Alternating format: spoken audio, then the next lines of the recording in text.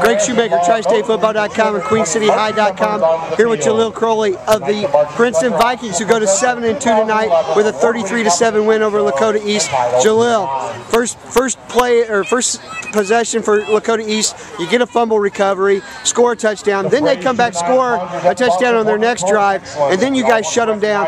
What was it after that first touchdown drive that made you guys just pump it up that much more? What made us pump it up more is that we look at every game now like a playoff series. Every game that we take one at a time is what we got to do to get to the next level.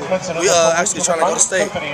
You know, you look at this team, you were here with Spencer Ware and some of those other kids, Duckworth, and some of those guys right before you that did good things, but there's something about this team. What is it that makes this Vikings team so special? Well, the difference between us and them is that we have swagger. We have a lot more swagger than they did. We show a lot more intensity and we play more entertainment than they did. Where does that swagger come from? Is it the coach? I do believe it's the coach. He brought the swagger in. Now we play with confidence, and now we're just doing our thing now. What do you like most about this team as you head into next week's game going to Middletown? What I like most about this team? The intensity, the emotion that we bring to the table, everything about Viking football tradition.